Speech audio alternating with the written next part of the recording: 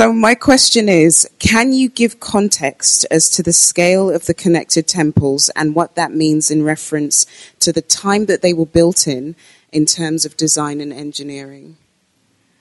Okay, can you be more specific? That's a very broad question. Yes. So when I was looking at the picture, I had no context in terms of in modern day of how those buildings would have been constructed, what the scale would be if we were to put it on the ground, and how that would have been achieved at the time, and what that meant in terms of design and what kind of engineering was required to create things of that scale.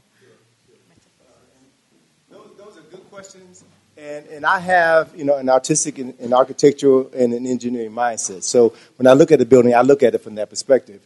And in all of my years of traveling to Kemet and all of my reading of Kemetic texts, what I can say is that I have not found any significant publications that speak to exactly what you asked. Right? But we know that there are dozens of temples that were built that are still standing in Kemet. There are dozens of other temples that were built and have not been excavated yet. And they built temples and pyramids and tombs. So that required teams and schools of architects and engineers and designers and draftspersons and sculptors and artists and painters.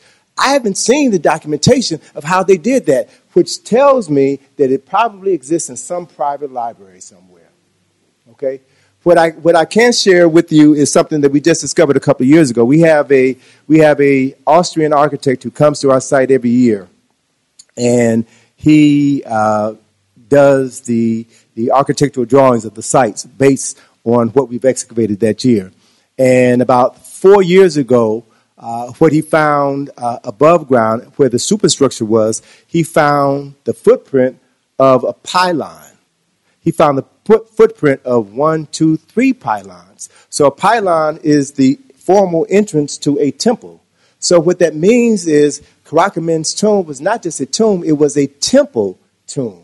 Now, what does that mean? A tomb is where you bury somebody, you seal the tomb, and you're done. But a temple is where you come regularly to commune, not necessarily to worship, but to commune with an ancestor or a necher. So Karakamen's tomb was a temple tomb where his body was enshrined in the burial chamber, but that central axis where the statue of Osiris was a place where the priests and priestesses who were part of his order had regular access to the ancestors who were there and communicated with them on a regular basis. So that just moves everything into an entirely different level. And that's what the Kushites were expert in doing. Because if you go to Kush, we had the opportunity to go to Kush last summer. We went with Renoka Rashidi.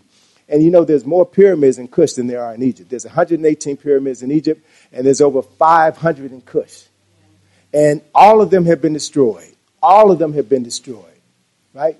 So we're just really beginning to understand the questions that you asked me.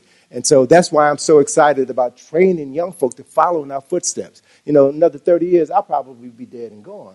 But the people that we've trained can follow in our footsteps and uncover other tombs and other temples and help answer that very question. So I'm about thinking, 150 years into the future, the next 7 generations. What are we doing now to train the next 7 generations so that those questions will be answered? That's really what it's all about.